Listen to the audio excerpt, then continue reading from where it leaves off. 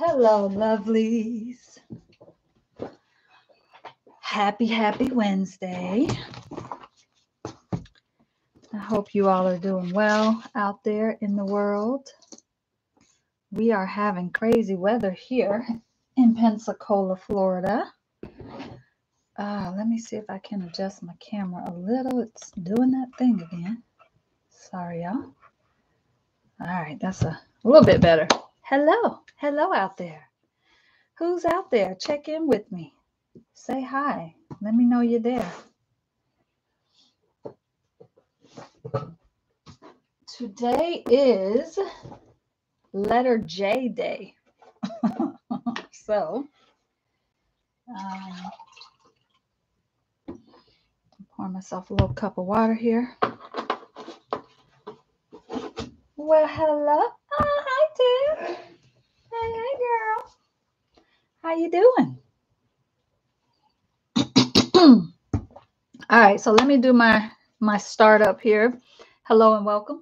My name is Kiala Givehand, and welcome to my month of vlogging, where I am going on YouTube live every day this month because I'm clearly a crazy person. So for those of you who've been following along, welcome back. For those of you who are here for the very first time, you have entered on day 10, which is letter J. And I am talking about, I'm doing a series called the ABCs of Me. And every day I come on and I talk about the things that I love and I share some stuff. Maybe we make some things. It just depends on what my mood is telling me. Thanks, babe, for the day. It is raw, uncut, unedited, mostly unfiltered. Just raw, real me.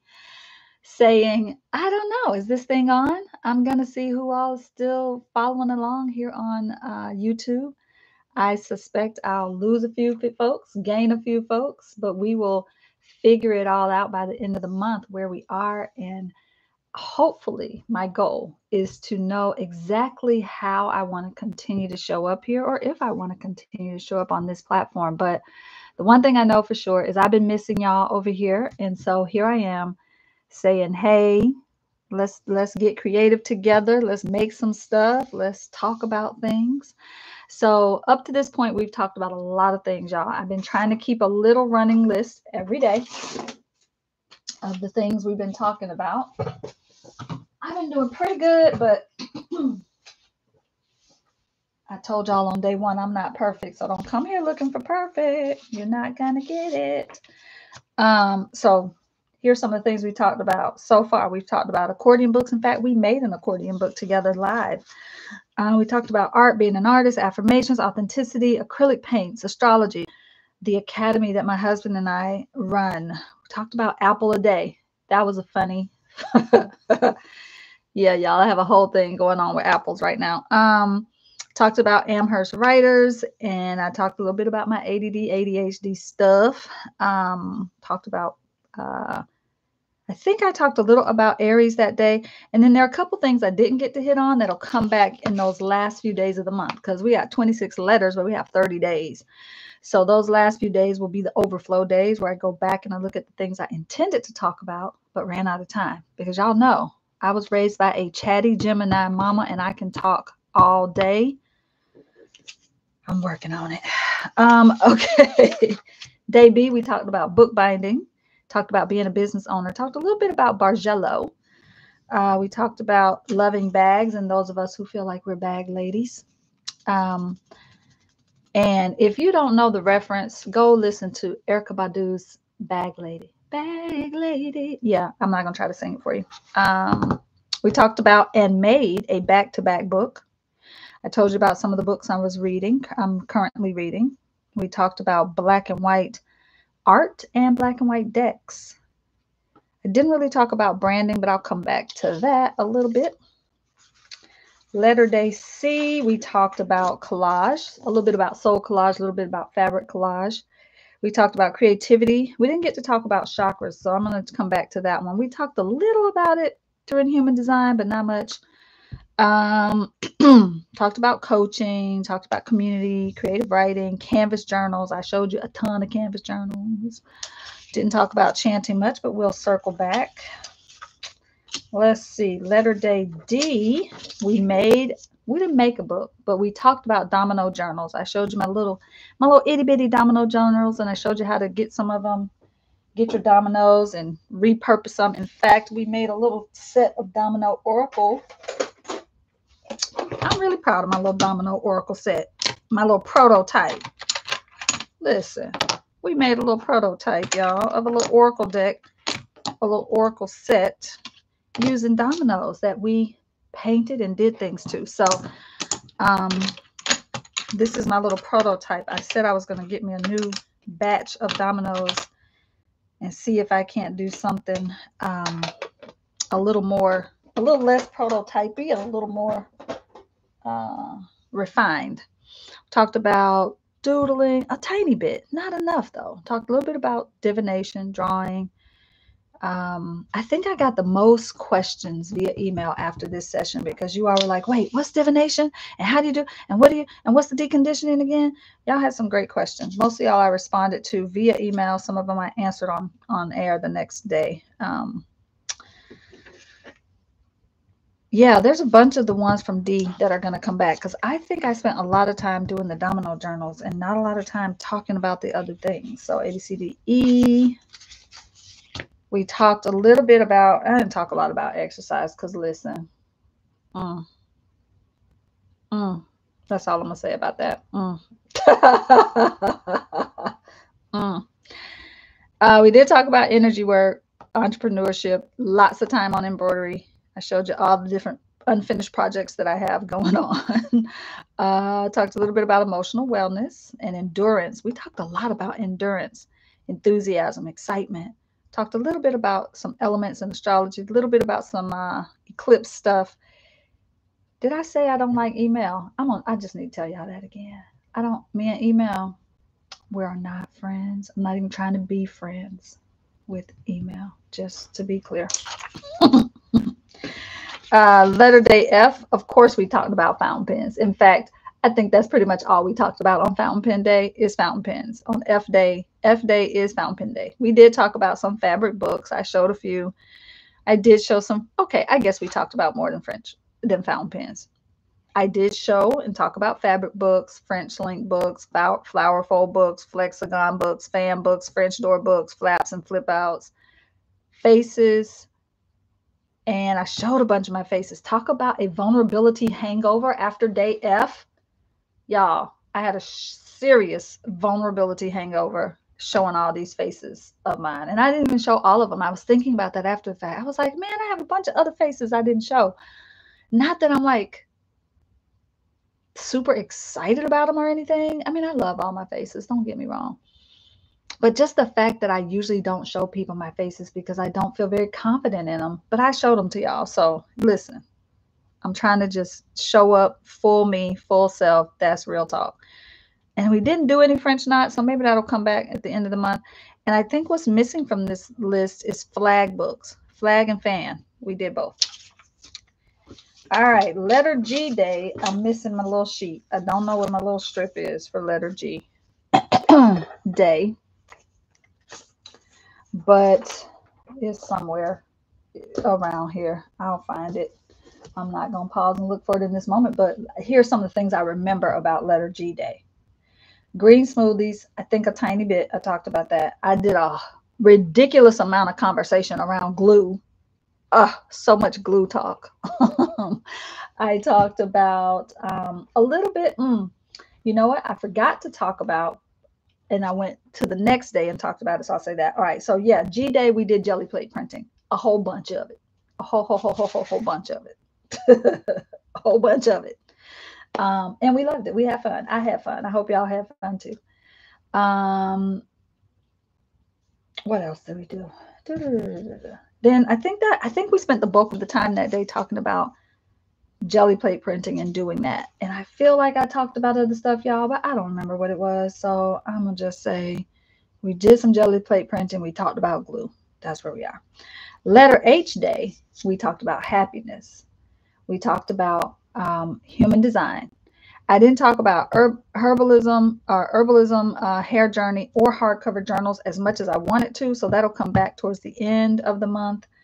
But I went back to letter day G on H day, and I talked about Grits Tour with Tiffany and I. Hi, Tiff, again. I see you in there.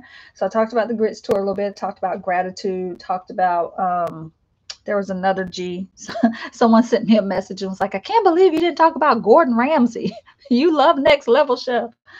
I do love Next Level Chef. And so I talked a little bit about Gordon Ramsay and Next Level Chef in day H. That same person was like, you didn't talk about, oh, what was it, y'all? There were like 3 things. That person was like, you didn't talk about this, this, and this. So I don't remember all the things, but we brought some of the G stuff back in the H day. And then yesterday was day I. We talked about inks. Y'all see the little heart next to inks? We spent a lot of time. I showed y'all a lot of inks, all the fountain pen inks, all of them. Okay, not really all of them. A lot of them. I showed you a lot of them. Because after we got off, I was like, ooh, I have so many more fountain pen inks. I could have shown them. But we also had to make time for the acrylic inks and the calligraphy inks.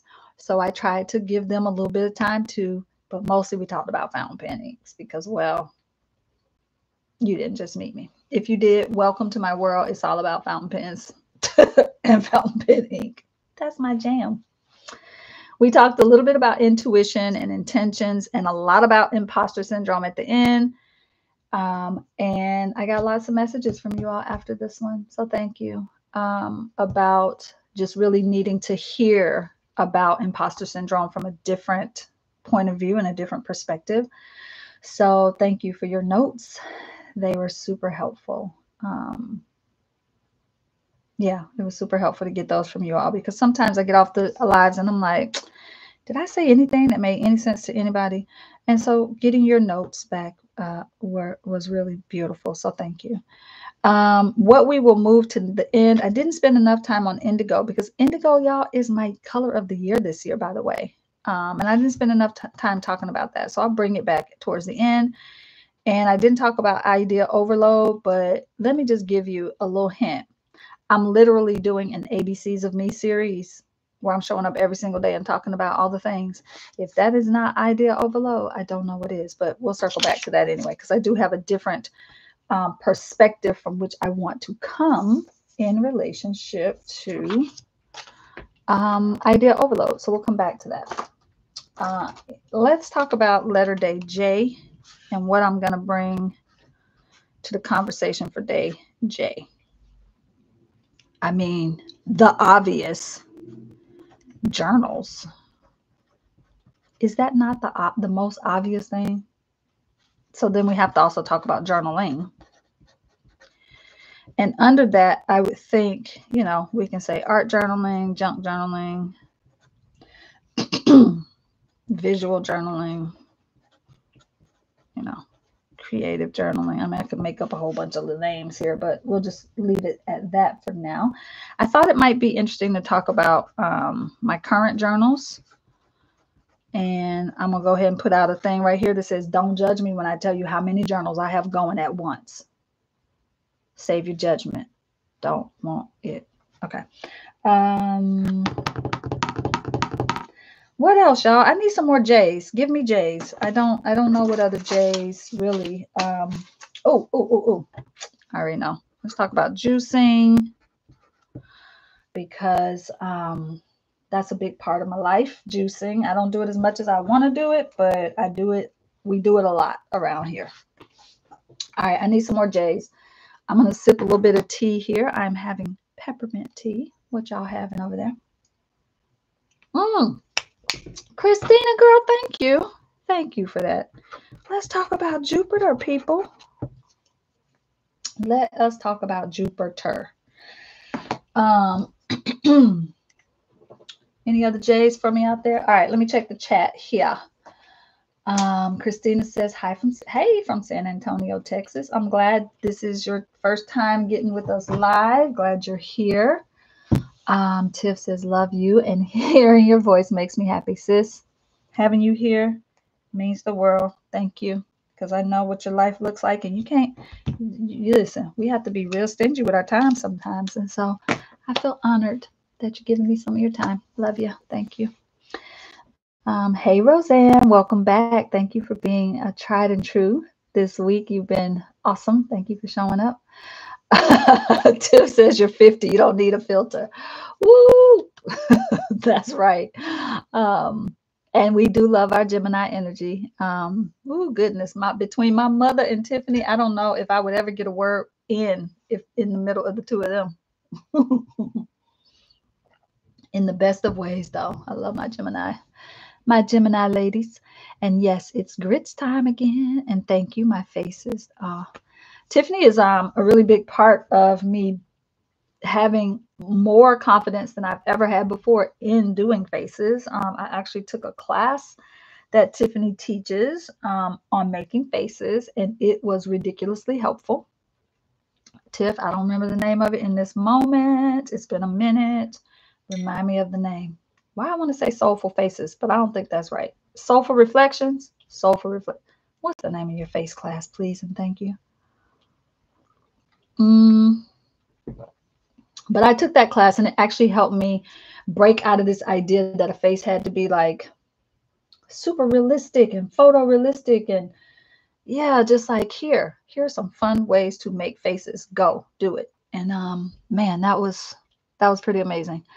So that was a big help. And then every time we have Soulfully Wrong Quirky, which you all will hear about on Letter Day S, Tiffany always teaches some sort of face, and also in the Grits tour also taught some sort of face, right? So that has really been a huge help for me, honestly, in breaking out of my fear of faces. So Tiff, thank you for what you do in the world, sis. Damon, did you really say jalapenos for letter J? I'm not doing it. I love it. Hi, Deidre. Welcome. Glad you're here live. Hi, Angelisa. Welcome back. Yay. I'm glad you're here. So yes, Soulful Reflections was the name. All right. So let's do what we do at the beginning of every session. We pull some cards. Let me move my stuff all around here. Try not to spill things because you know I will. You know, I thought I had a deck out that I was going to use today, but well, I don't know what I did with this. So let me. Y'all know I always have some sort of deck prototype going on.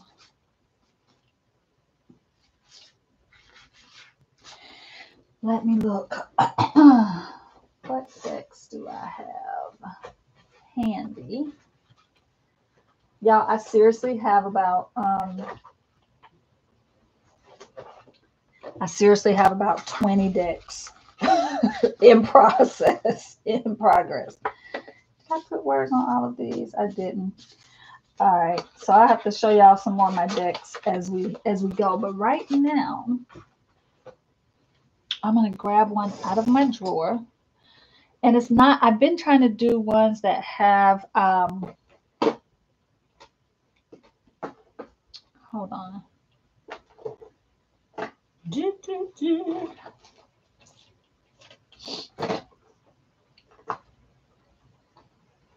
I've been trying to do decks that have the name or the theme, something to do with the same letter we're working on for the day. But yeah, that's not going to work for today. So I'm going to go with this one. This is by one of my art pals, Lizzie. And it's a really great deck. It's called Unscripted. It's another little square deck. I was trying to find, yeah, this is what I'm going to do. Lizzie Rusinko. Really awesome. I think her shop might be on hiatus right now. I think she's got some stuff she's working on behind the scenes, and I think she might have put her deck on or her shop on hold for a bit. But it's a really cool little deck with lots of beautiful sayings, but it is hand lettered, hand illustrated, and it's all about inspiring you to live a life that is uniquely yours, which is right in alignment with the work that I do in the world. I want people to be their true, most authentic, most powerful, empowered selves. And so everything I do is really in service of helping people figure out who the heck they are in this great big world that is always trying to tell us who we should be. And so that's why I do things like work with tarot, astrology, human design. I want you to have all the tools at your disposal to know yourself on a deep level. So let's pull a card. We've been pulling two, I think. So we'll pull one for like, what do I need to know, me personally, during this session. And then one for the collective, for those of you here live and for those of you watching on the replay. So let's see what we got. Unscripted. And I love this, right? The name of this little deck. I love unscripted. And also my hands are clearly. All right. That one will be for me. And this one will be for the collective. All right. So here's what's for me. Ooh, apparently I need a lot today. Here. What are you actually doing if all you're ever doing is trying to be done with whatever you're doing? Oh, I love this so much. All right, I'm going to come back to that. Roseanne, it is Unscripted by Lizzie Rusinko. And that's spelled Russinko. All right, here's the one for everybody else. Boom. Stay curious. Ah, did we get something like this earlier this month? I'm gonna have to go back and look at my I've been keeping track of the cards every day. I'm gonna have to go back and look. I feel like it because I feel like I ended up saying something about my favorite scene from Ted Lasso was when he was like, yeah, they were never curious. They just were judging. The whole bar scene where he's shooting darts.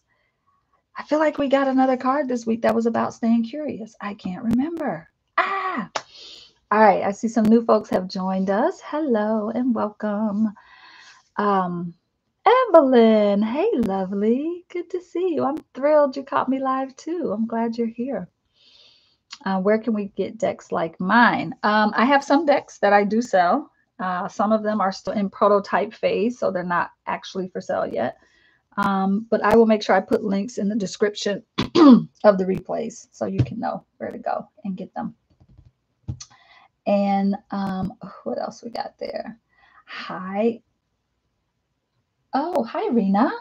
How you doing? Good to see you. I'm glad you're here. I feel like we were on a live together recently. Maybe Barb's. I don't know. I don't remember. But anyway, I'm glad to see your name pop up. Hi. Yeah, that Ted Lasso.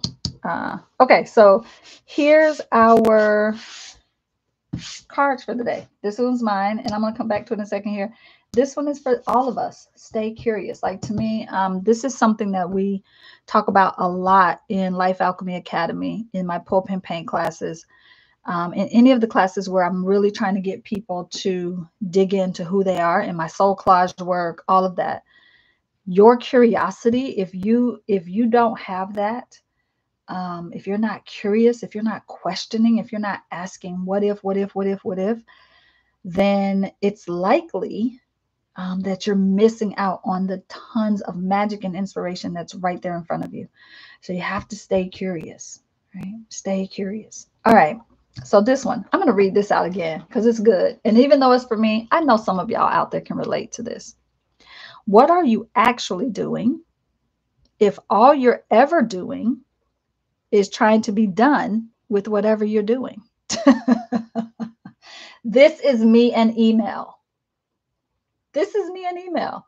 All I'm ever doing with email is trying to be done with email. I open email trying to be done with email. Oh, y'all, listen. I can't be the only one. Not just with email, but just with like, there are certain things in our lives that you're doing, and in the middle of doing them, all you really want to be doing is being done with them. Dishes, laundry, grocery shopping, email. Those are my big four right there. When I'm doing them, I just want to be done doing them. I want to be done with it. Yeah. But email is definitely, taxes. Put taxes on that list. Email, taxes, laundry, dishes. What was the other one I said? Any admin work, really. I don't like doing admin work. Suzanne says, yeah, sometimes a really long art project. So I'm going to put these 2 cards over here for us to return back to should we need to. But y'all check out Lizzie. I don't know when her shop's coming back online, but I'll show you some of her cards so you can see what you be getting yourself into. So she does this really cool thing where if you follow her on Instagram, you can see her using her ruling pen. And I have a ruling pen somewhere around here. I feel like I've shown it to y'all before in the past, not on this series, but in something somewhere that I've done. But a ruling pen, I'll see if I can find mine in the midst of all this drama on my desk right now. Let's see. But a ruling pen is a special kind of, it's not really a fountain pen, but it's a special kind of pen. Wow, I can't believe that I can't find it. All right, I'll find it sometime in the next day or two. It'll pop up and be like, oh, right, here it is. But she uses a ruling pen to do her lettering. And so it gives it a very interesting sort of look. So here are some of her cards. Speak truth to power. You are allowed to rest. You know to be, let's see. What you know to be the truth. Oh, let's start over. Begin with what you know to be the truth. Your dream is not crazy. That part. Even as we are becoming. So she has a lot of good ones. What doesn't bend, breaks. We just talked about this in Soul Collage yesterday because we are working in my community right now in Life Alchemy. We're working with the theme of stability. And in Soul Collage, in my Soul Seeds membership, we talked about stability and flexibility and where those two live together. And one of our practitioners, hi Tina, was like, yeah, flexibility and stability, like can those things live in the same space? And I was like, yeah, we have to be strong and we have to stand firm and stand true to who we are, but we also have to be flexible enough that our strength does not break us, right? We have to be able to bend so we don't break. Remember that you are sacred. You see why I like this deck? She speaks my language. We can do hard things. So yeah, she has some really great affirming statements in here. And this might actually be deck number 2. I think I have 2 decks from her. So that's Lizzie's deck, unscripted. Grab you one if you can. I'm not an affiliate. I'm not getting any kickback. I just love what I love, and I don't have a problem promoting the things I love, especially when I have a real true affinity for them. Okay, I'm gonna take a little sip of tea here. All right, see you later. Bye, Tiff. Okay, friends. So let's start with junk journaling because I don't have a lot to say about it. So let's start with that. My idea of junk journaling. Okay, let's start with this. I'm not an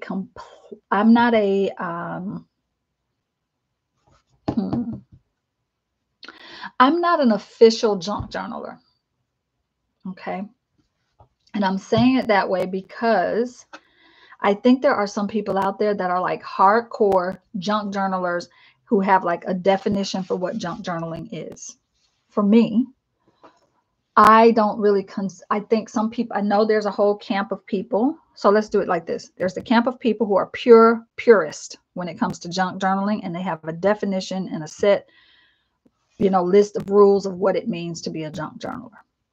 Then you have people who are like, I'm not calling what I do junk. So they're over here. We're going to put them over here. And then you have the people who are like, pretty much everything I do is junk journaling. And so we'll put those people over here. All right. So we've got these three groups. I'm in neither of these groups, okay? Um, I get what people say, what they mean when they say junk journaling. They're like the stuff that other people might consider junk, or the stuff that you originally were going to throw in the trash can. Um, we're going to make some journal. We're going to make some art out of that. So I get that. I get those people who are like, I'm not calling my work junk. I get it. I also think that in a world where we really should just define things for ourselves when it becomes tricky, like obviously certain things have a definition and they're, you got to stay true to that. But in the art world, I really do think that, especially when we start calling ourselves mixed media artists and all that, I really do feel like we have a lot of leeway, a lot of license. In poetry, we call it poetic license, right? You have poetic license to do the thing in your poetry that you want to do. Break the rules.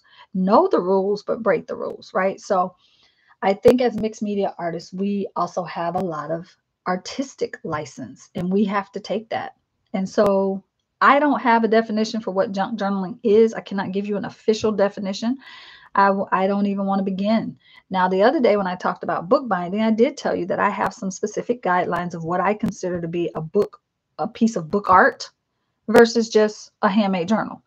And I do see them differently. But again, that's because I come from a background where there's like formal training, and we have had these conversations in college level classes and blah, blah, blah. So I come with that lens. But because I don't come from any particular like tradition when it comes to junk journaling, I don't really have any sort of, I don't feel any kind of way about it really. To me, it's whatever you want it to be. So I'm showing you Kyla Givehand version of junk journaling and what I call junk journaling. Okay, so for me, my regular journals are the journals where, like the ones I showed you all the other day that were hardbound, that are like pristine, all white pages, crisp edges, everything is measured and aligned, and you know everything looks like it's very refined. That I love. And I think for years I've tried to kind of deny myself that, but I really love that. That's what I love. I love crisp edges. I love showing my ability to be precise. I mean, I don't actually have to prove to anybody that I can make messy things. Anybody can do that. And not that I'm trying to prove anything to anybody. I'm not. But to myself, I'm proving to myself that I can measure things, and I can have things in straight rows and lines, and I can be precise, and I can refine my work. That's my own personal journey. That's not shade on anybody else. And that doesn't take anything else. That doesn't take anything away from anybody else. I think people should be the artists they're meant to be. And it gets to look the way it gets to look.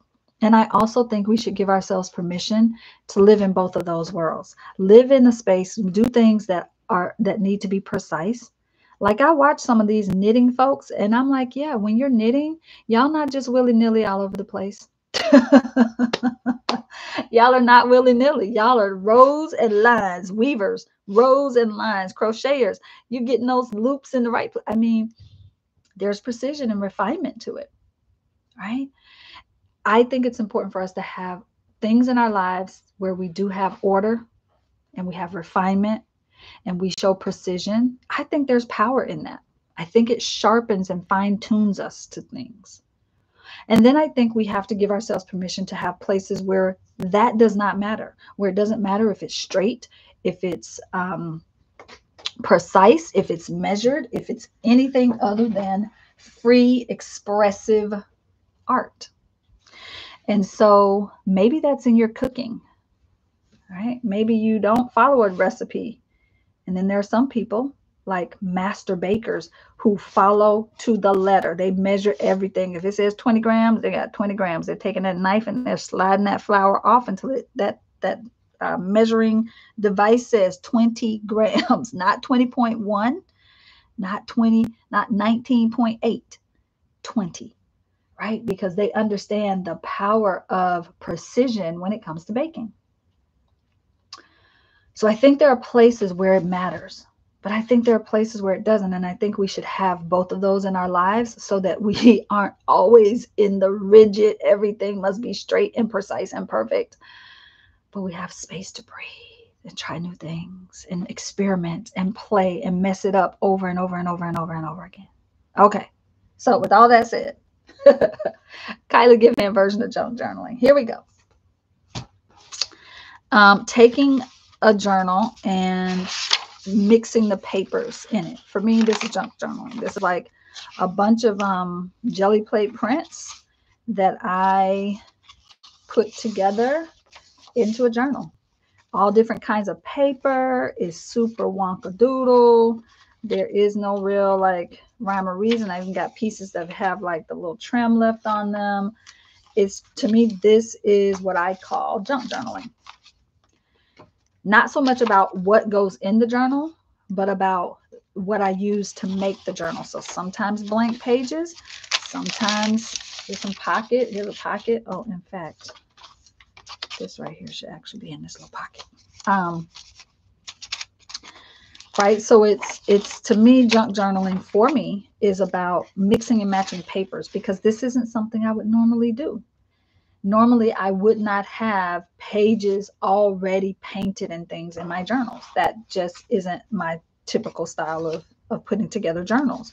So for me, this is a junk journal where you got things, you know, kind of hanging on to each other, hanging off the edges. I don't have a lot hanging off the edges on this one, but I'm going to show you all some others. But this is, to me, junk journaling because it's got a bunch of different types of papers in it, jelly plate printed things, stuff already done and ready for when I come to the journal. Okay. Now, I know some junk journals look at this and be like, girl, there's nothing junky about that.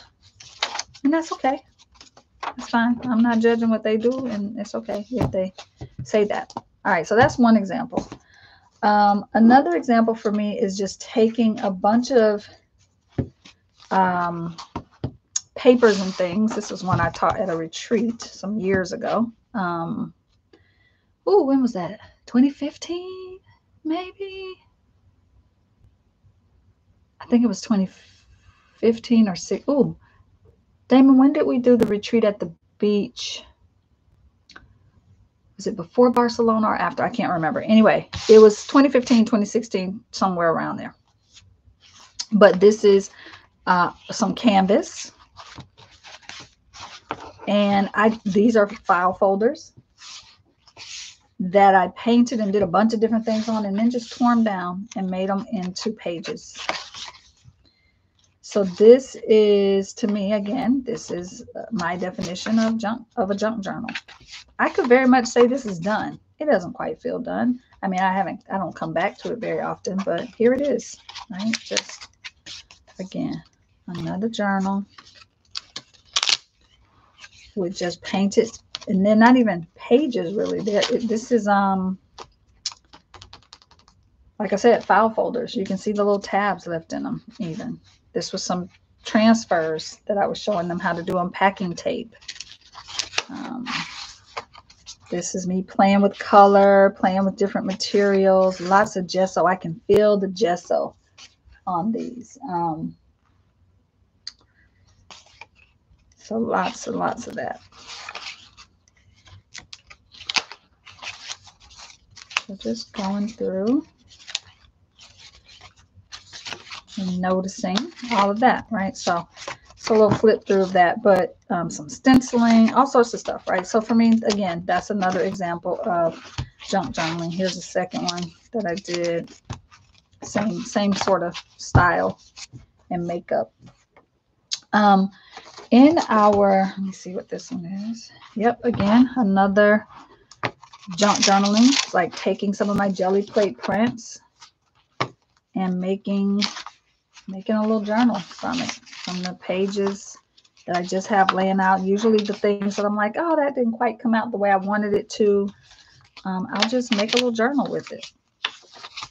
Right? And then this to me becomes a junk journal. And for the longest time, I would not sell my actual journals that I make, but I then started selling these things. I call them scrappy journals, because it would be from from my scraps, right? From the things that I'm like, yeah, I don't know if I'm going to throw this away or keep this.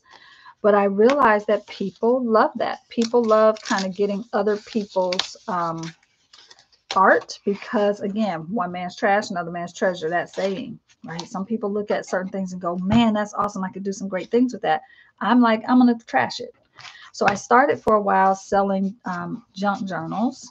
And oh, I was looking at that upside down the whole time. Doesn't matter though, right? That's the point of it. So junk journals. Also, I think a lot of the journals that we teach in when we do Soulfully Raw and Quirky, I don't remember what the front is of this. Oftentimes those are, we consider them to almost be kind of like junk journals too, because we take bits and pieces, we put things together in, you know, interesting ways. And then we teach a lot of techniques in Soulfully Raw and Quirky. And we end up then turning those things into journals. And so for me, this is like an, you know, some might call this an artist book. I wouldn't. I definitely call it more of a junk journal because it just has a bunch of different techniques and things that I've tried, different things that I'm, you know, different types of paper. So again, to me, this is kind of like a junk journal type situation. Oh, just a little flip through that. And I love flipping through them because I'm always reminded of things. Like when we did this, the weekend we did this one, I had gold foil just everywhere in my house for like 3 weeks afterwards. I'm like, I just keep finding gold foil everywhere. So yeah, to me, these are like the examples of junk journals. Is that I just have a bunch of different things. Are you junk journalers out there? Any junk journalers? What do you define junk journaling as? Yeah, Evelyn says the power of words and calling a thing is quite powerful. Yes, it is. Christina says all art should only be defined by the artist. Boom, boom, boom. Bingo, bingo, bingo. Ding, ding, ding. I love that. I think this was one of my favorite pages that I did in that Soulfully Raw and Quirky session. Oh, I loved doing that. So yeah, these are, to me, these are like that's what I call junk journaling. All right, I'll show a couple more here. Maybe.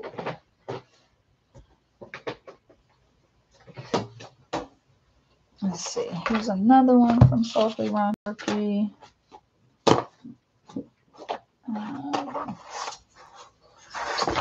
Whoop, whoop, whoop. Dropping things.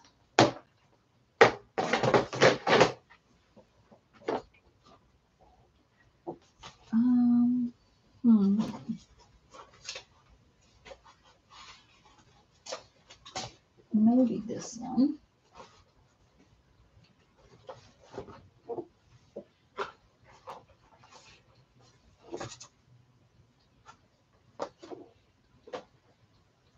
Now bear with me. I'm just looking through my stash here to see what I have that I can show and share with you.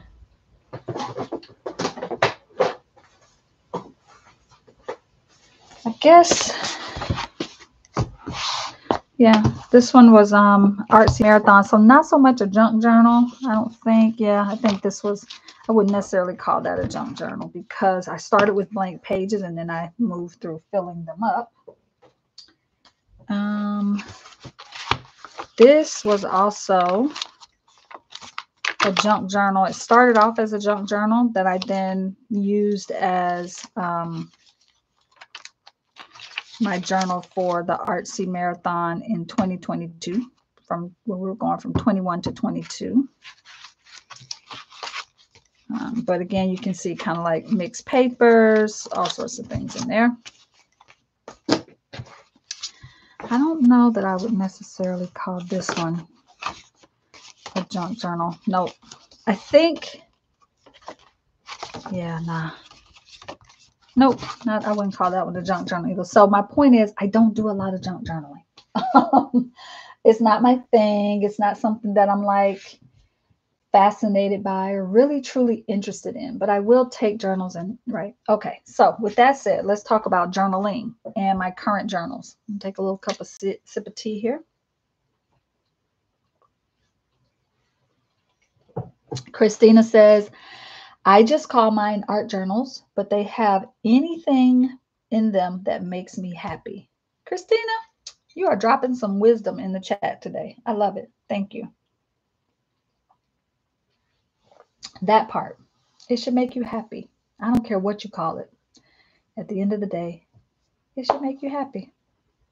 Yeah, that right there. Teacher says, I like making journals for folks I know as they're always different than what I make for myself. Absolutely. Deidre also says, I like learning about different methods for creating journals the best.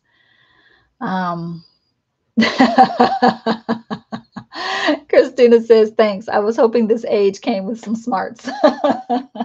Totally. So I'm just kind of looking around my room right now to see if I have any more journals. Like I said, many of what I think most people call junk journals, I've made and sold to people. I don't actually come back and use them, but I'm going to tell you, I follow some junk journalers who do some amazing things, y'all. Amazing things with their journals. Okay. Current journals. Let's talk about current journals. I'm just going to pull out my current journals. How about that? I'm not going to go through them or anything because a lot of what's in my journals is often private stuff, right? But I will have multiple journals going at once. So let's see. Let's pull out my current journals.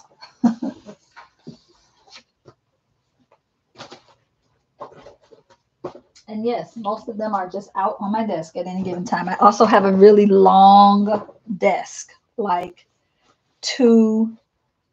think of two doors that you would find like on your closet, like a door for your house. You know, not the front door or the back door, but like an inside, like from one room to the next kind of door. I have 2.5 of those butted up against each other right now. So I have a pretty long table. Okay. So I can have a whole bunch of things on my table at once. I shouldn't, but I do. So this is what I call my everyday journal. My commonplace journal is what we call it in the fountain pen world. And a commonplace journal is basically a common place to put everything. And so in fountain pen world, stationery world, most people have like what they call, some people call it their everyday carry. Lots of us call it our commonplace journal. And this is not a new term. This term has been around since Victorian times. Okay, it's kind of where it comes from. So your commonplace journal is the one that is like your everyday catch-all. Instead of having a whole bunch of sticky notes all over the place, just dump everything in there. Okay. And then, because I am who I am, I also have always what I call my uncommon journal. Because if I'm going to have a common journal, I have to have an uncommon journal for balance. Come on. So my uncommon journal is a little different. It is the one that usually lives like in my purse. It's easy. I can literally just take it and pop it in. I could pop this in most back pockets of my jeans. I don't, but it is pretty much about the same size as like my cell phone, right? So they kind of can go together. This is my old cell phone, but they're about the same size.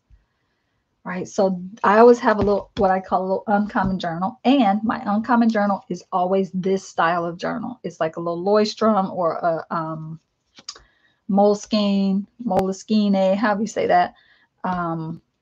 It's always a little hardcover. Sometimes I'll go with but I go through these really quickly. Like I can go through this this is probably 2 months, maybe. And I put tabs where there are like important things to come back to.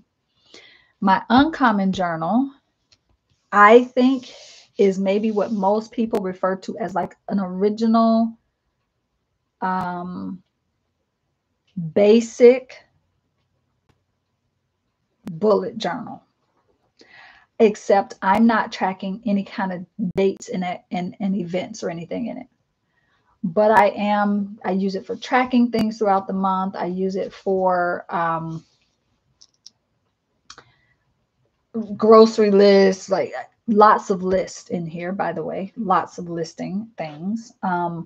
But it is, yeah, it's different than this one, because this one is like, if I'm taking a class, if I'm teaching, if I am journaling in the mornings, this is that's what my commonplace journal is. Like everything gets just dumps in there. This is more like when I need to sit down and brainstorm and make a list of something. I'm like, okay, what is it? And I'll often do a to-do list. So lots of these pages will be filled with to-do lists. So it'll be like a to-do list, and then it'll be like phone calls that I have for the day. I might jot down, if I'm on a phone call with someone, I'll jot things down. If I had a Zoom meeting with somebody, or if I'm vetting a teacher, all of that kind of goes into this. My kind of like brain dumpy stuff. This is more like journaling in the morning, journaling in the afternoon, in the evening. Maybe sometimes I'll slip some notes into this, but this is more of my creative writing type journal. So brain dump, heart dump. That's the best way to break it down in a nutshell. My brain dumps, my heart dumps, isn't it, right? So, okay, that's what those two are. And then I have, where is my,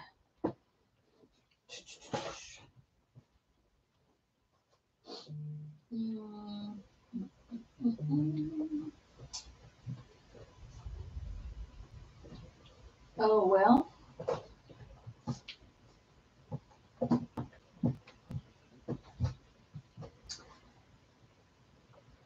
Okay, it must be in the bedroom.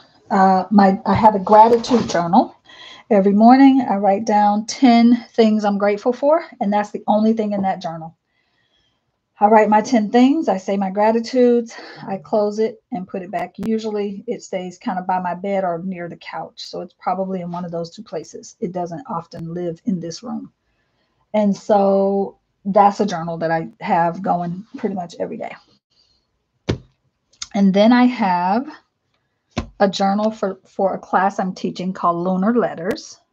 And every new and full moon, I do a session and I teach people how, or not even teach them, but I guide them through the process of writing with the moon for manifesting. So this is kind of like a manifestation journal, but it's specific to working with new and full moon energy.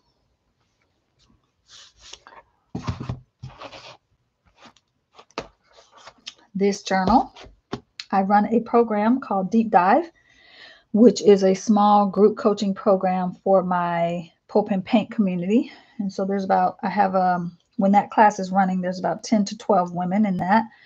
And we're doing a deeper dive into astrology, human design, tarot things. And I'm also moving them through, really lots of it is about also stepping into your power, owning your voice, speaking your truth. So I make lots of room and space for that. And so this is the journal. This is a little traveler's notebook. It has three journals in it.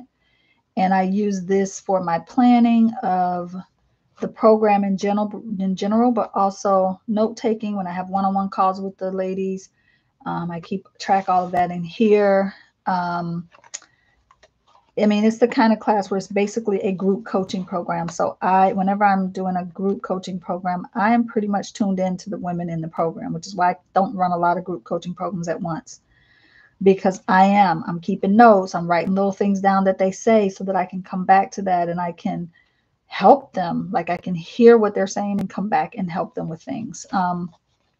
So this is my deep dive journal.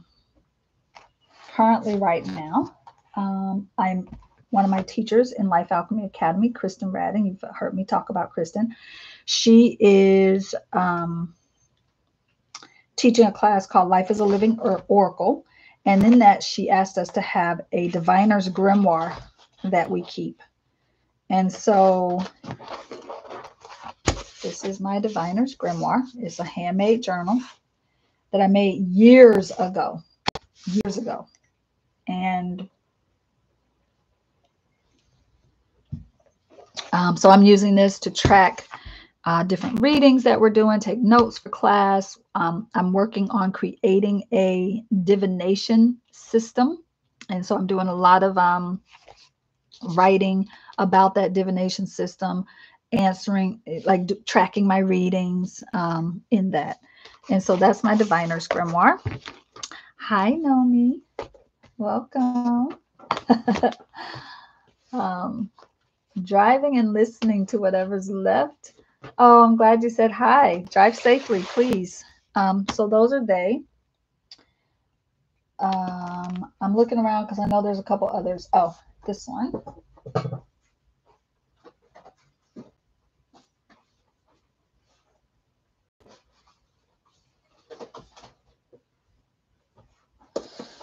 So I always have a pulp and paint journal for the year, usually 2, but this is the current one that I'm working in. So there's always a journal for pulp and paint and the things that we're doing in that class. So there's that.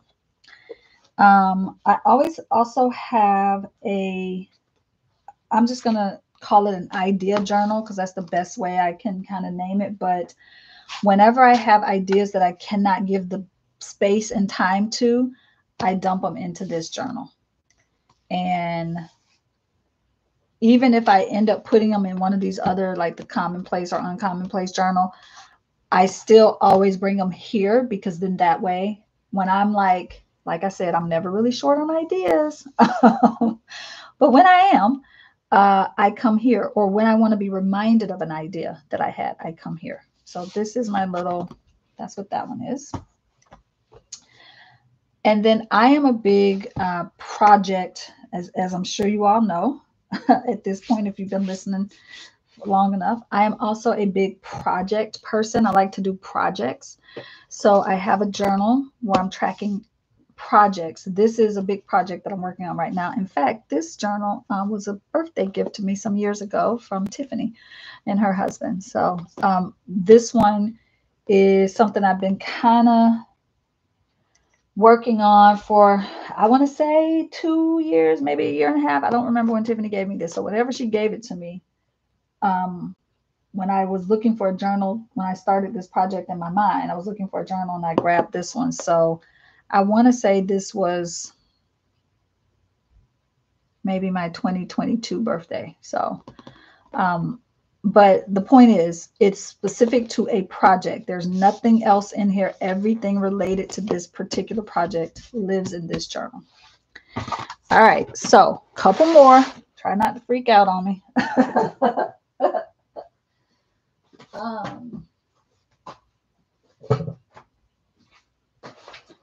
I won't pull all of them.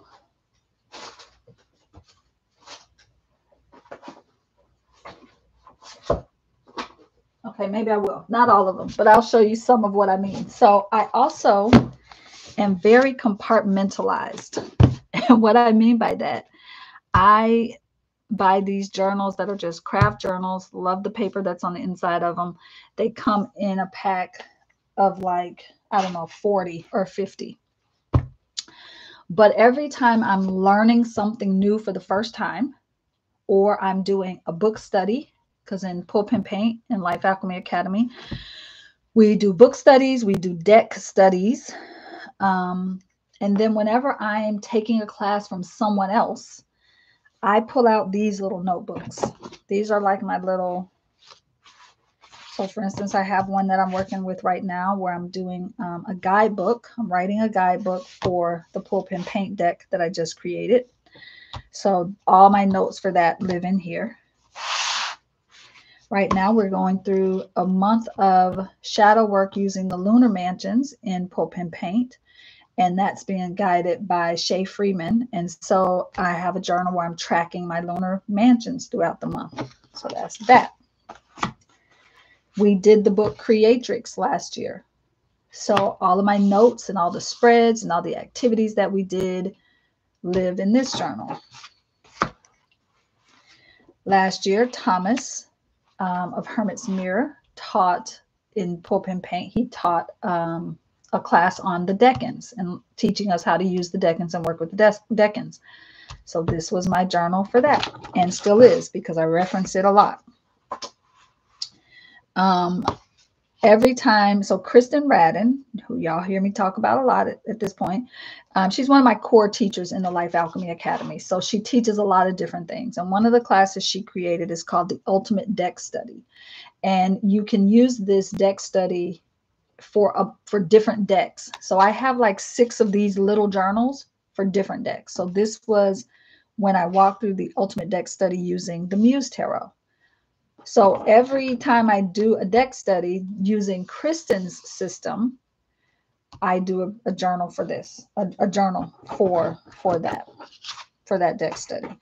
So those are just a few. I have lots of these because this is just, it's easy. I can pop it in my bag. I can grab one.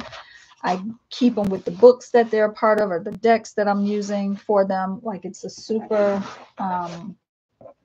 for me, super simple, super easy way to do this. Now, for some classes that I'm taking from other people, if it's an art-based class, I make a handmade journal.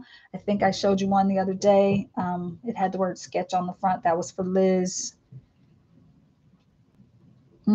Somebody put her name in the chat and already I've lost it. She's the watercolor sketch person.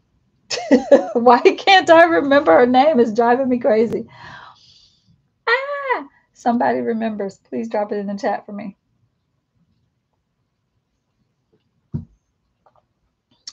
Liz. Come on, Liz. What's your name? Bring it up in my head. Okay, anyway, I know some of y'all know her. She teaches urban sketching and watercolor. Yep. Okay. So anyway, sometimes I will make a journal just for the classes that I'm taking. And those will be different from these. So in my mind, y'all, I have a system for all these journals. And then, of course, I shared with you all the other day that I always have some sort of like studio notes going on in my world, or something like a field notes, depending on what it is, right? So those kind of things are also happening in my world. All right. That is probably not all of them, but that's enough. That's enough. You get the point, right? I often have a lot of journals going on. Sometimes it works for me in this instance like this to have things compartmentalized. And then other times I need to just have brain dump, heart dump space so if I had to say that my 2 main journals would really be more like three main journals, because deep dive is pretty prompt. When deep dive is cycling, when it's happening, like right now we're not in session yet for this year, but when we get into session, this journal becomes a really big part of my daily life. I look at my deep dive journal almost every day, if not every other day. And so in reality, these 3 plus my gratitude journal are always in rotation. This journal, let me see before I open it up all the way if I have any weird things on here. Yeah, I'll just say this. This journal that's in here is actually a handmade journal, a journal that I made. And so when I fill it, I just take it out and I recreate pretty much the same journal and slip a second one in. And then I have a journal that is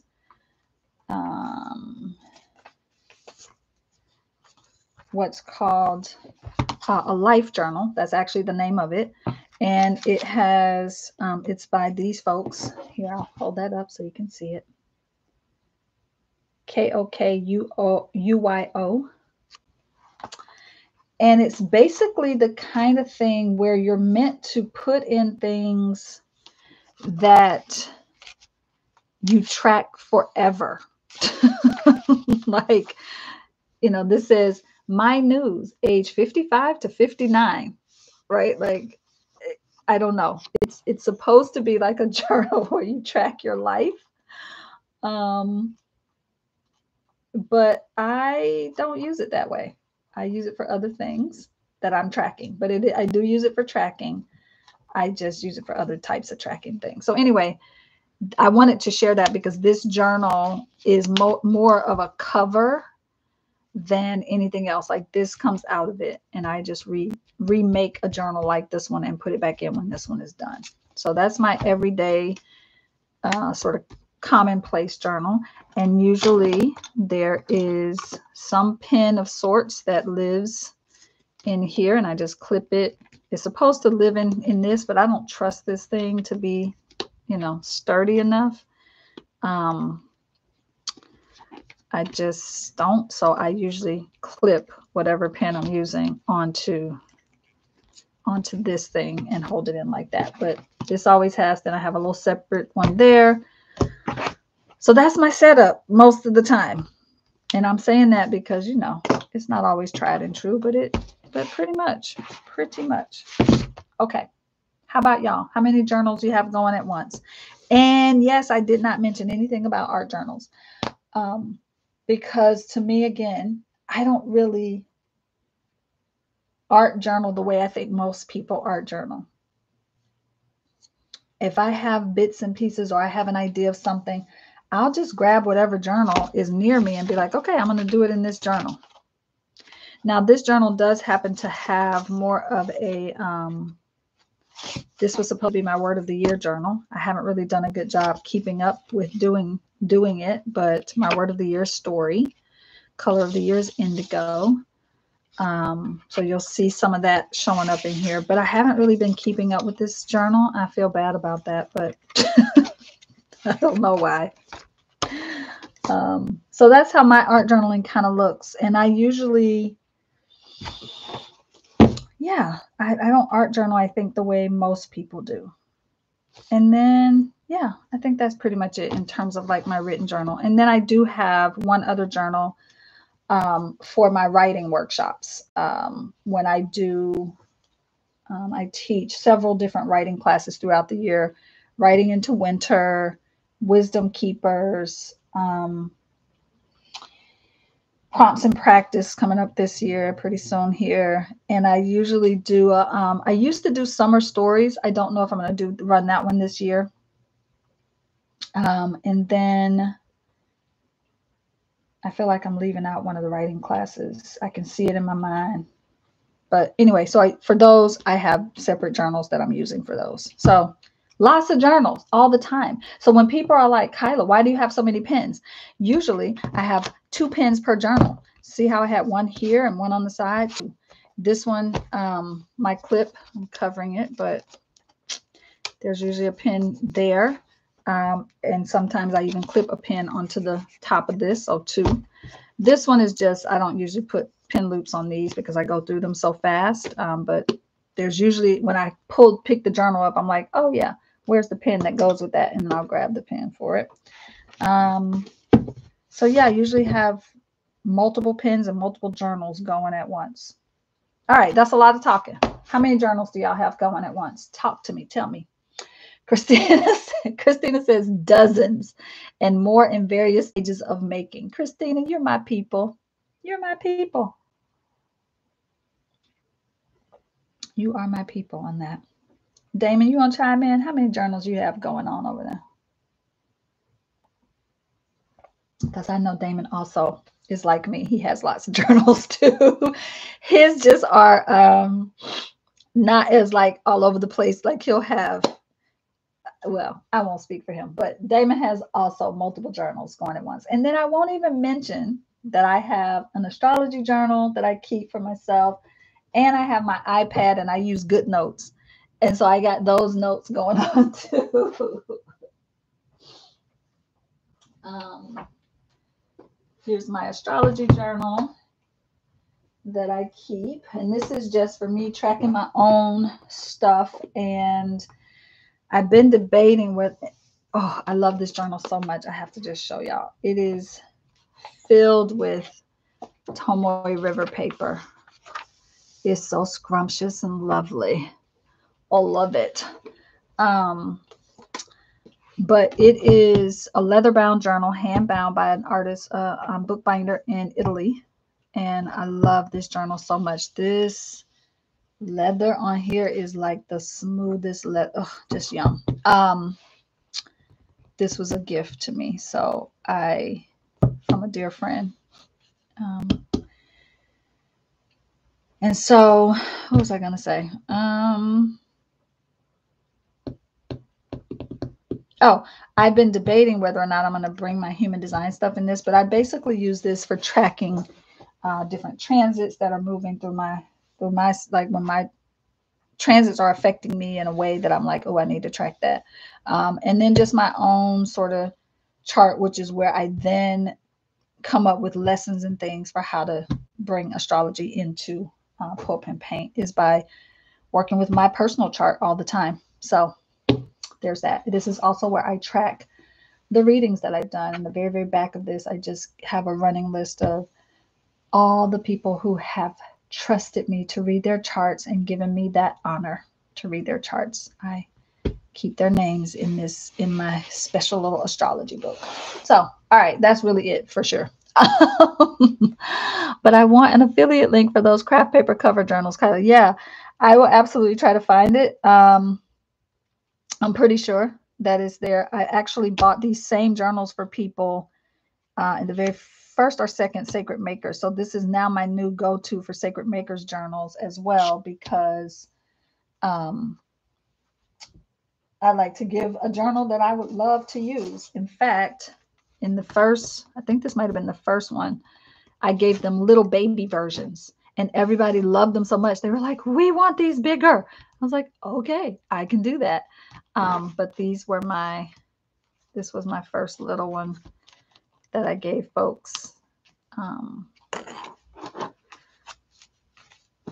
And yeah, just, it was kind of like my little tracking of all the things that we did, little notes and things I got from folks. And it was like me just keeping track of all of the different things. I got these cool little, my very first Sashiko needles from Rachel Barclay and her little logo emblem.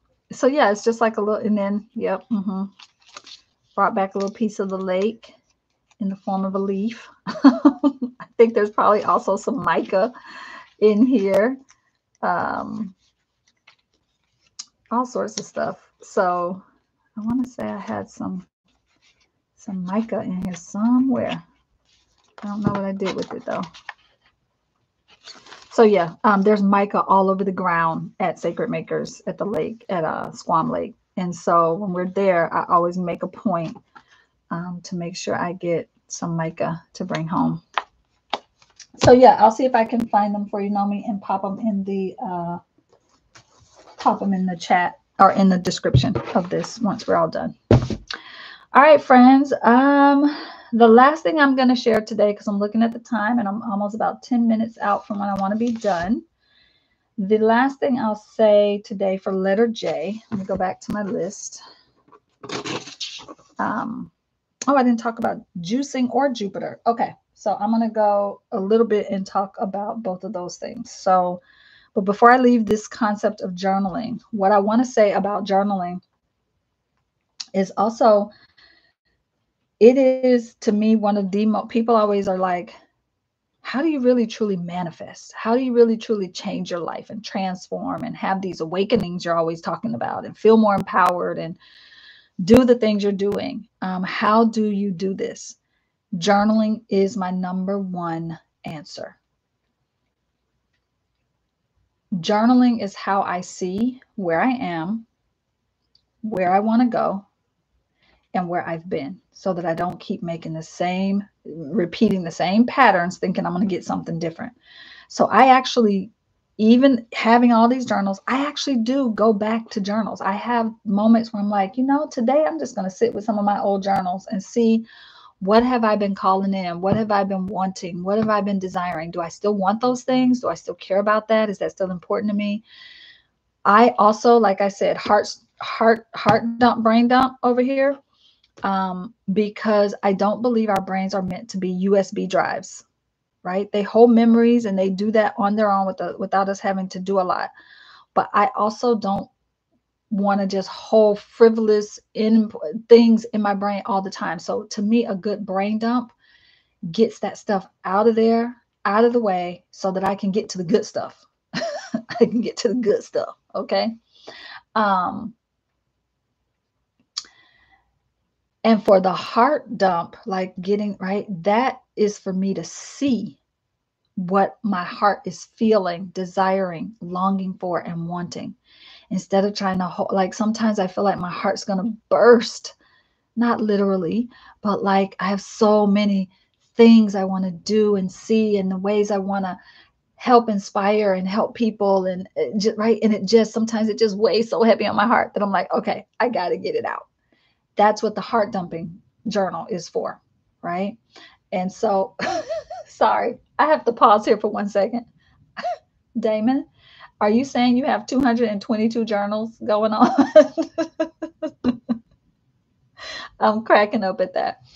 Um, I've told y'all before, I think there's a lag time between when y'all post things in the chat and when I actually see it. Even though I'm looking, the chat's right there. That's hilarious. Okay, so all the journaling helps me. The heart journaling, especially like the heart dump, really helps me get that stuff that is like just wanting to burst out of my heart. That stuff has to have a place to go, And so for me, where I put it is in my journals. And then I can always go back and see what it is I've been wanting and thinking. And not just that, y'all. When I go back to journals from 10 years ago and I see that I was writing about longing for, desiring, and wanting the same thing, the things that I want now, I go, oh my gosh, I've been denying myself this. I haven't taken any steps to get this thing that my heart is desiring and wanting. Right. And so for me, that's really important, that I am honoring what my heart wants. And sometimes we hear it and we move on with life. For me, I like to hear it, write it down, move on with life, but I know I wrote it down so I can always come back to it, right? And I personally believe we leave ourselves breadcrumbs when we journal. I believe that when we journal, we are leaving ourselves messages. So I can go back now and look at things I wrote 5 years ago, and I see where I was leaving today, Kiala, this version of me. I was leaving myself a message. The past me was leaving the present me a message, a sign, a memory, a whatever, right? Breadcrumb. So for me, journaling is that. And I know there are people who don't journal, don't like to journal, and there's no judgment. I'm not judging anybody. Do you? Some people journal with their art. And I'm going to tell you something. There's a difference. You can say you don't think there is, but I'm telling you there's a difference. I can give you 5 to 10 to 20 different journal articles backing me up, psychology stuff backing me up. An art journal is not the same as a written journal. They're different because what happens with the brain when we're writing versus what happens with the brain when we're making art, two different things. Where we pull from on the heart level and the soul level, two different things, I think, when it comes to writing and to art. And I do think our art gets us to a deep soul level. But I also think when we sit down, and I said this before on the day when I was talking about field notes and studio notes, when we sit down with our art, which is why I love soul collage, right? It's not an art practice, but when we sit down and look at those images that we have curated and we have conversation with them, it exponentially moves the needle to us understanding ourselves on a deeper level, trusting ourselves more, and feeling a little more authentic and empowered. I firmly, truly believe that. I will take that to the grave. So that is for me what journaling really, truly does. Angelisa says she has one journal. I want to hug you. How do you function with one journal, Annalisa? Please tell us your secret. Tell us your secret. Nomi says, oh, that baby journal is so cute. Love it. Yeah, that little one. It is so cute. I actually have a bunch of these left too. Because yeah, I always overbuy. Oh, look at me, y'all. I was looking for the mica. It's right there on the front of the darn journal. Nomi, thank you for making me pick that back up by making your. So there's I glued it down with some clear glue right on the front, and look at that, the mica with an arrow pointing to it, and I missed it. So yeah, there's mica all on the ground there, and there's a little bit of it on the front of my journal. Love it. Um, Evelyn says, writing something down is the first step in manifestation, bringing ideas into form. Boom. Yes, that part, Evelyn. Thank you. Damon said it feels like he has 222 journals. Damon says, there's a reason the words writing and writing are homophones. Homophones. Ooh, my southern twang. Writing, W-R-I-T-I-N-G, and writing, R-I-G-H-T-I-N-G. You know what? We're going to write that on the back of here for the people in the cheap seats who can't hear what I'm saying and don't see the chat. Writing and writing. I love it because, yeah, these two go hand in hand. There's like this beautiful recursive reciprocal relationship between writing about your life, writing your life, and writing your life.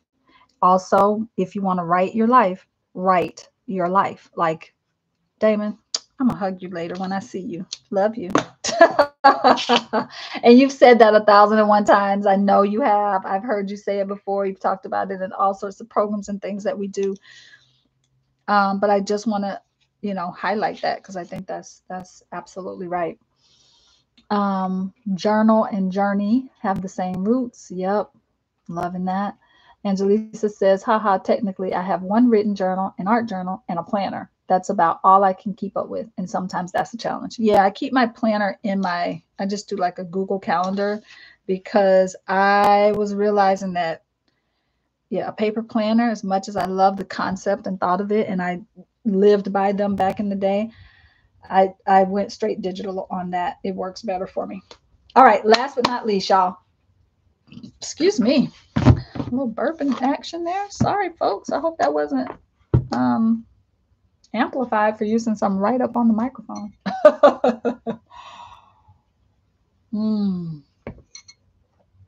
I love what y'all doing in the chat with the wordplay. Damon, that's Damon's thing, by the way. He is my etymology expert, even though I know he doesn't like the word expert.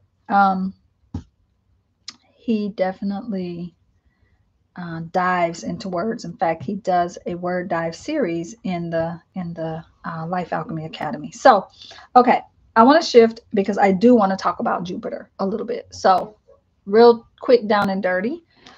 When we talk about astrology, just see if I can't move those out of my way here. When we talk about astrology, this is like a crash course moment. Okay. The moment we're born, there is a cosmic energy imprinted on us. We call that our natal chart. We can see our cosmic imprint using our natal chart, the chart that shows our birth moment. It's a snapshot of the sky the moment you were born. It shows you where everything was placed in the sky. Where was the sun? Where was the moon? What was coming up over, what sign, what zodiac sign was coming up over the horizon. It shows you where all the constellations were, where the constellations were. It shows you where the, well, depending on the arm of astrology you're using, you can see the constellations in your chart. It also shows you where the planets were, where they were positioned. Okay. The planets, the way that I work with astrology, I work with a very archetypal, I'm a certified archetypal astrologer, and I work with archetypes. I work with astrology as archetypes. And so the planets are very much archetypes. So the way archetypes show up is they are influencing us. They're influencing us. So if we think about the planets, I mean, the sun and the moon, we already know are influencing us, right? Go 5 days without sun and tell me you don't feel it.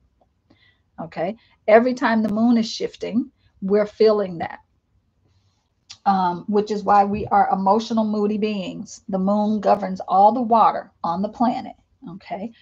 Um, and we are mostly bodies of water, humans. Okay. So, anyway, all that to say, these things are influencing us. Again, I'm going to go ahead and tell you astrology is not a religion, y'all. It doesn't require your belief. It's working in you and on you, whether you know it, whether you accept it, whether you honor it, whether you deny it, whether you curse it. It doesn't matter. It's working in you and on you. Okay. So in my opinion, if something's working on me to that level, I need to understand it. I need to be able to understand how to harness that energy, how to work with it, how to get in alignment with it. Okay. How to be in balance with it. So that's why astrology is such a big part of my work and a big part of my life. So Jupiter, the planet Jupiter, and you can, if you, anybody who loves astrology, I mean, sorry, let me stop. Anybody who loves mythology, you will also always be able to see these things playing out in mythology as well. So Jupiter, king of the gods, in Roman, Jupiter, in Greek, Zeus, same energy, right? But planetary names come from those Roman names. So we've got Jupiter. Jupiter rules Sagittarius.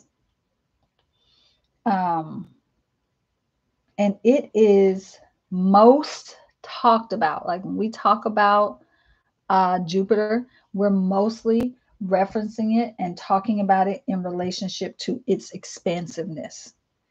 It is the planet that expands us. Okay, things like it's also, some people talk about it as the planet of luck, the planet of plenty, the planet of abundance, showing us where we need to grow and expand in this lifetime, where we are meant to grow and expand and have abundance, where we can find luck and favor and fortune. That's all Jupiter. Jupiter is all about expanding your knowledge, though, right? It's not just about, expanding, because, sometimes abundance can be too much. All right. One ant versus 1,000 ants. That's an abundance of ants. Tell me which one is better. Right? You come home and you got ants in your kitchen, 1 or 1,000. Which one you want? You see? So that's what I mean when I say abundance can be, sometimes it can be too much. Sometimes we don't want all that. Okay. So, also in astrology, we have personal planets and we have social, what we call personal planets versus public planets. That's not the right name, but my brain just went sideways. Often sometimes called generational planets as well, collective planets. So Jupiter is actually one of our bigger social planets. And so things like gratitude fall under there too, hope falls under there. But it is a planet that is about having possibility and potential. There was something else I was going to say about the luck part. It's also about, it's where it shows us in our charts where we are most optimistic. It also shows us our capacity for being optimistic. Because here's the thing. Again, I say, we are all 12 of the signs. You're not just your sun sign. You're not just your moon sign. You're all 12 of the signs. You have all 12 of these signs moving in and out and through you in a different recipe than everybody else. Like we all have our own little recipe. So we all have Jupiter tugging on us, influencing us. And usually because Jupiter is a slower moving planet, people born in a certain generation at a certain time often will have this, not often, will have the same Jupiter sitting in the same place in their charts. Just like with anything else, oh, let me say this also about growth. Jupiter is not just about growing for the sake of growing. It's also about mental growth, spiritual growth, intellectual growth, mental, same thing, but I like to say the word intellectual there too. Everything in astrology is also about energy. And energy can be in balance or out of balance. It can be on the low end of the spectrum or the high end of the spectrum or somewhere in the middle. So when I talk and teach about astrology, I look at the spectrum of that energy. I look at, is that energy expressing itself on the low frequency or the high frequency?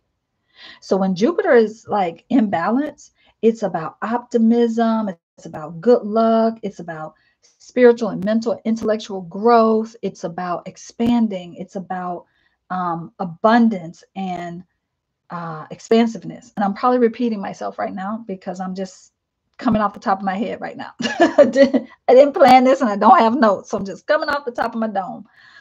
But it is that planet that reminds us of our bigger purpose here, not just our purpose to ourselves and our private sort of purpose, but our bigger purpose.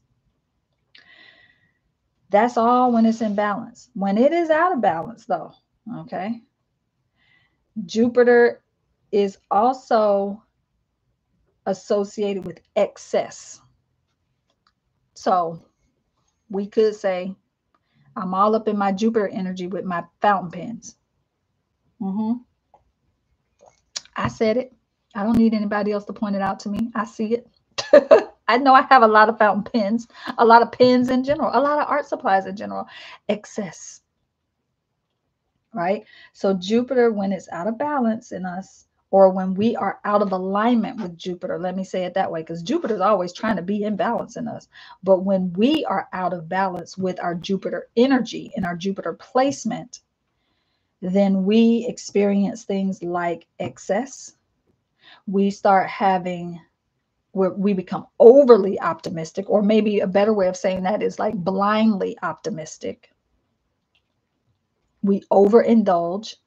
Do you really need to have a fourth piece of that chocolate cake? Do you really have to eat the whole bag of potato chips, Kiala? We start to overindulge. Do you really need to buy another fountain pen? Yes, I do. I'm going to go ahead and answer that question. I do. I absolutely do. But my point is, those are some of the ways that you can know you are out of alignment with your Jupiter energy and your Jupiter placement. Another thing, and we often talk about that, is the shadow side of Jupiter. All right. So when you're doing all of that overindulging, excessive behavior, when you are blindly optimistic and irresponsible, I'm going to look at you and say, let's look at where Jupiter's sitting in your chart. Let's also see what's transiting around that. Let's look more, because we're going to help you get it back in alignment. Okay. So wherever we have Jupiter, it shows us how we express our abundance, what we do when we have abundance. So think about it. When we have an abundance of something, we can be a little more generous with that, right? When I have a little extra money, yeah, I'm happy to give a little extra to somebody because I have extra to give. So when we have more of something, that expansive Jupiter, Jupiter energy, when we have more of something in our lives, we tend to be more generous. So wherever Jupiter is sitting in your birth chart, in your natal chart, it shows you how you are I don't want to use the word design. What your tendencies are, let me use that language, in terms of being generous and generosity. And so, sorry, I don't want to just be looking in my tea, huh? And so it also shows us our ability to tolerate things. Our level of tolerance is also a part of Jupiter in our natal chart. And I think another piece is, in astrology, we have what are called houses. Each house represents areas of life. The house where Jupiter is sitting gives you more information about how that planet wants to express itself in your life, where in your life it wants to express itself more specifically. The other thing that Jupiter, and for those of you who are in my classes, Pulp and Paint, anything where I'm talking about astrology, lunar letters, any of that, I don't think that I've ever talked about it in the way I'm about to say right now. So I'm going to make myself a little note to bring this to the group when we have our astrology immersion coming up here. But Jupiter is also showing us our capacity to improve our lives. Number one, because growth, expansion, tolerance, optimism, right? Those things are required. I think of tolerance and patience in the same, put them in the same, they're cousins to me, right? You have to have an immense amount of patience with yourself to grow, to learn, to change, to live into your wisdom. You really do. So Jupiter also shows us how we might go about improving our lives. That energy, where it's sitting, that's a big, I'm going to say key. Yeah, I'll say key. It also shows us our ability to trust people is also, because optimism, right? Trust is, in a lot of ways, trusting other people requires a certain amount of optimism. It really does. When we stop trusting people, we have to ask ourselves, what is happening with my optimistic side? Because there's a certain amount of optimism required for you to be like, yeah, I know this person is going to do right, behave right, act right, say the right things, do the right things. We can trust it. There's a certain amount of optimism in that, in being able to trust other humans. So, and when our trust gets broken, when we get betrayed, right? And if it happens to us multiple times, if there's a pattern of betrayal, it makes it very difficult for us to trust, which makes us instantly out of balance with our Jupiter energy. And as much as I'm sharing this with you all, I'm also talking to myself in this moment. I'm noticing, because I have a lot of betrayal on the path in my past. And so I'm having to really think about that here in this moment. Stretch moment, growth moment. I want to draw the symbol for Jupiter really fast here for us. And we're going to start wrapping up here. But let me find a piece of paper.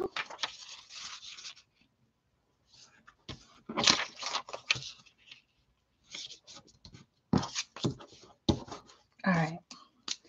Jupiter looks like a 24 to me. So it's like a number 2 coming into a number 4, like that. Okay. So this is the sign for Jupiter.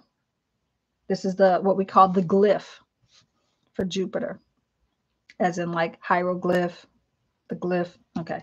So this is the little symbol for Jupiter. And this, if we break it down, you've got this and you've got this. That's really what Jupiter, when you break it down, okay, that's really what you've got. So it's almost like this crescent moon kind of energy here with a cross. And so when I did my certification in archetypal astrology, one of the teachers talked about is how this cross represents matter or material things, like the material world. I didn't know I was going to do a full teaching on this, but here we go. Matter or the material world is what this cross represents. Okay. This crescent energy is about receiving or receptivity, either way. Receive. I before E, except after C. I-E-V. Y'all know I'm struggling right there, but okay, receive. This is about receiving energy. Okay.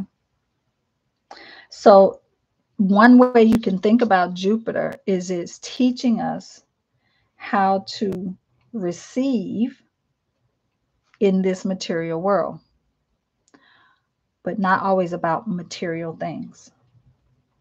It's about raising our awareness, expanding our awareness. So I'm just going to put that here.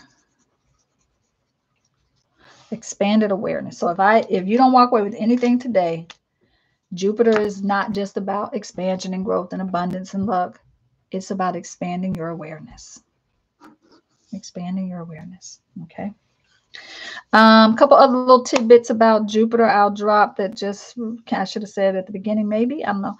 Jupiter takes about 12 years to go around the zodiacal wheel all the way and hit all 12 of the signs. So 12 years is a long time to make that cycle around. It takes 12 years. Think about it. Sun, 30 days. Okay, roughly. The moon moves through every sign every 2.5 days, roughly. So I'm just giving you that in perspective, right? And the Mercury and the moon kind of have a similar orbit. Not exactly the same, but close. But the moon is fast. Every couple of days, it's in a new sign. Boop, boop, boop, boop, boop, boop, boop, which is why, we always feeling different every few days. Like we just, because the moon is moving fast. She's doing stuff up there. The sun a little slower than the moon. 30 days to make it around that whole wheel. So now take that, what we know, and go, if the moon is in Capricorn for 2.5 days, and then it moves to the next sign, and then you have the sun in Capricorn for about 30 days, roughly. Okay. Then you have Jupiter. It takes 12 years to get around this whole thing. So it's moving slow. Moving slow. Okay. I just want to name that. I don't think there's anything else more I want to say about it. I feel like I would love to, and this is why I work with creatives. I would love to, and I'm going to do this with the charts that I've read. At this point, I'm not quite at 200 charts, but I'm darn close to the number of charts I've read professionally. But I want to go back and look at how many of those folks that are creatives, especially the abstract artists, where their Jupiter placement is, because Jupiter is also like our ability to think abstractly, to work abstractly. And so I'm like, these are the things that get me excited about astrology, like looking for patterns in people.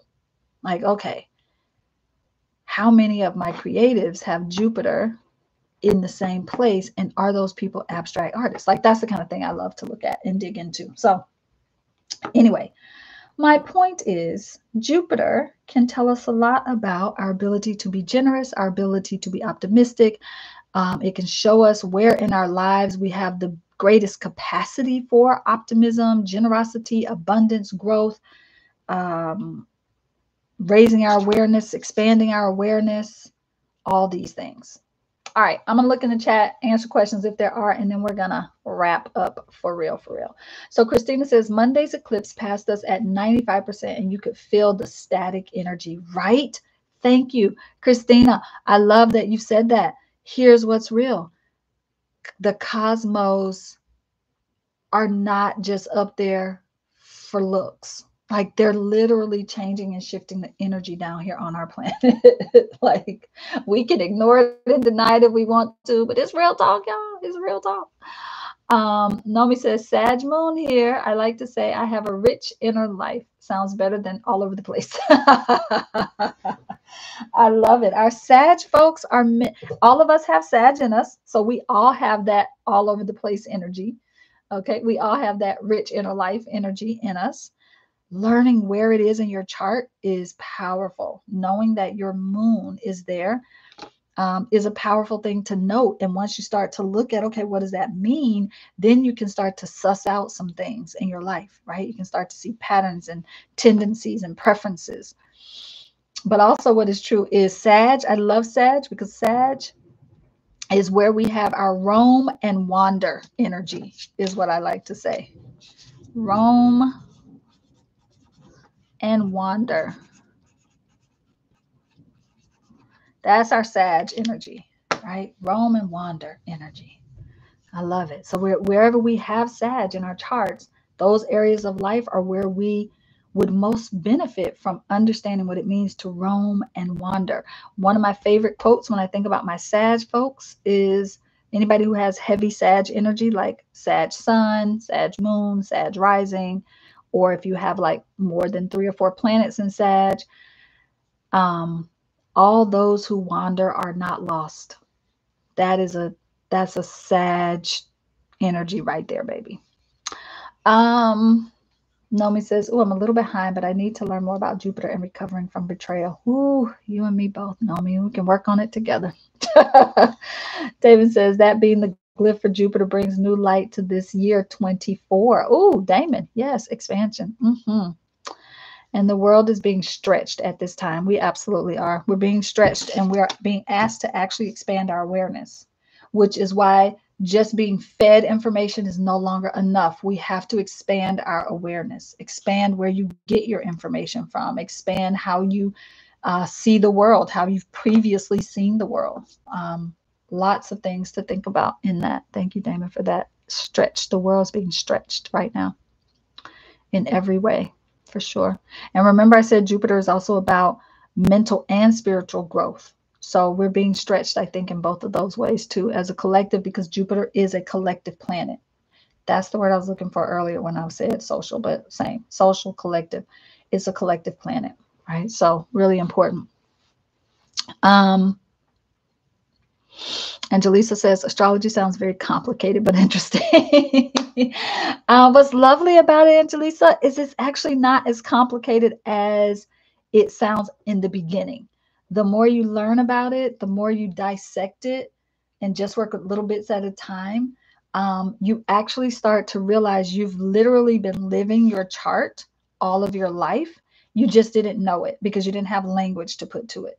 So it's very much like learning a new language. For things you've already been doing, but you didn't know you were doing. So yeah, but you're right. The very first time I got my astrology chart, I was like, what is this gobbledygook that I'm looking at? Right now, Jupiter is in, pop quiz for me. I'm going to say, no, I'm not going to guess. Hold on. Let me go look at my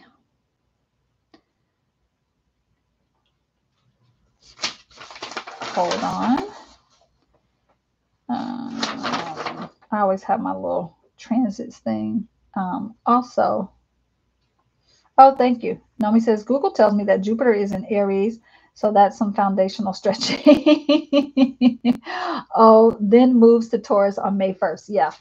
That sounds about right. I think that's pretty much right. And let's talk about that for a quick moment. So again, archetypally, if we look at Aries, Aries starts the zodiac. Okay.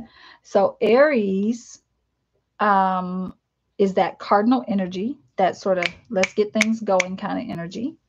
When it moves to Taurus, it's moving to an earthy energy. So Aries is fire, Taurus is earth. That earthy foundational energy. And not only is Taurus earth, it is fixed earth. It's like I'm staying right here where I am, stuck energy, but also sustainable energy. Also about building foundations. So lots of good stuff. Angelisa, I do. It is called Intro to Astrology for Creatives. And it's not currently open, but it will be opening pretty soon here, like in a couple of weeks, I think. I don't have my calendar up and in front of me, but I'll definitely mention it here again before the end of the month. So it might actually be a couple of weeks that is coming. I'll have to, yeah. So I'll let you know. I'll mention it here. All right, friends. So I am going to wrap up and say thank you for hanging out with me again for almost 2 hours, which I know I got to stop doing that to us, to all of us. That's crazy pants, right? So I'll do better. All right, loves. Thank you for being here. I'm so glad I got to hang out with y'all and talk journals and journaling and show you my current journals. Didn't get to talk about juicing. We'll move that to the end of the month. And I really loved talking about Jupiter because this is astrology is my element. I'm in my element when I get to talk about it. Between bookbinding, fountain pens, and astrology, tarot, and human design, these are my things that I love to talk about. So I will see y'all soon. Thank you. Thank you. Thank you. Thank you. Mwah. Y'all have a beautiful rest of your now, and I'll see you back here tomorrow. I don't have a time yet for tomorrow. Let me do that thing that I do at the end where I tell you what I'm going to talk about tomorrow. And while I'm doing that, I will try to find my calendar to see if I put a time in here for myself and just didn't have the bandwidth to put it in the YouTube. So yep, tomorrow morning, 9 a.m. Central. Come on back and hang out with me. I don't have a time for Saturday yet, but tomorrow I will be live at 9 a.m. Central. I don't know whose idea that was, but apparently that's what's happening tomorrow at 9 a.m. And tomorrow is letter K. Letter K. I'm going to talk about craft text, and I think we might make a book using craft text. Let's do that. That might be fun. Oddly enough, I don't have a lot of Kayla things. I've got Kyla. That's all I can come up with. Kyla. And craft text. So you all come with some K letter words for me, and I'll try to think of some between now and tomorrow as well. That's probably why I didn't put it up yet, because I couldn't think of K words to put in the title. So I will figure that part out between now and tomorrow morning at 9 a.m. But I think we're due for making something. So why don't we make us a nice something tomorrow using craft text? I don't know what yet, but probably you didn't just meet me. It's likely to be a journal. I look forward to seeing y'all tomorrow. If you have some craft text, please bring it. I'm even thinking that I might do something like make a little bag for a deck or something like that. I have this little tiny Lenormand deck that came in a bag that's way too big for it. But I'm like, what if I use craft text to make a little something? So maybe we'll do that or make a journal. We'll see. Thanks for being here. Love y'all. Mwah. Bye. I see your note, Deidre. Catch up. I love it. Bye, y'all.